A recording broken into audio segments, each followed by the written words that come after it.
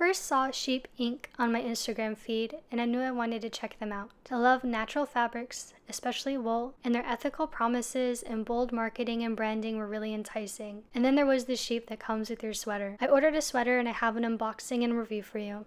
I purchased this with my own money and this isn't sponsored. First, some highlights and claims from their site. They claim the sweater is as soft as cashmere, that it's a seamless design, hand-finished on the collar, sustainable and ethical. All of their suppliers are paid a fair living wage. They say they will mend your sweater for the life of the sweater.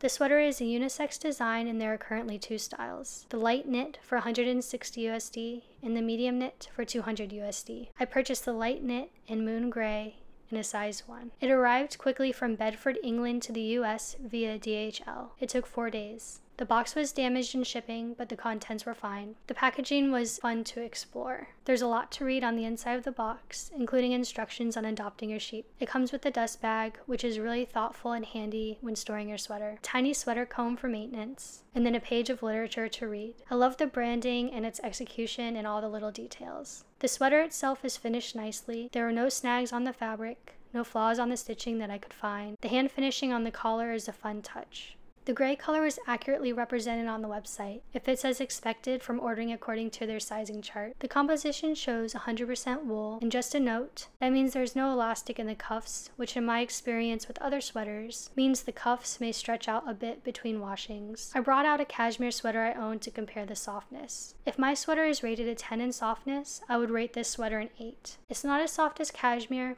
but it's still soft and will only get better with time as wool does. The tag is a hollow, plasticky feeling puffy disc, and according to their site, it's made from a castor bean derivative. It has some sharper pieces around the edges on the donut-like disc, and on the backside too. They could have finished it off better. However, it's super lightweight, which is good for the fabric, and it doesn't seem like it will disturb the wool too much being there. The main novelty of the sweater is the tag, and in the gray color, and all the colors of the light knit style, it's played down with tone-on-tone color. I wish the serial number was etched on the outside like in the medium knit style. If you have a newer iPhone or any Android, you can tap on the tag. I have an older iPhone, so I used a QR scanner and it gave me a link. Here you can see your sweater information, and this is also where you get a sheep allocated to you. You can name it and track it, and there's more to explore in there. For my sweater, after trying it on and handling it, I wasn't a fan of how the tag on the hem felt with how I was planning on styling it, so I think I'm going to exchange it for the medium knit sweater in a larger size for a comfy, super oversized fit, and one that has their yellow tag with the serial number etched on the outside of it. In addition to the quality of the sweater,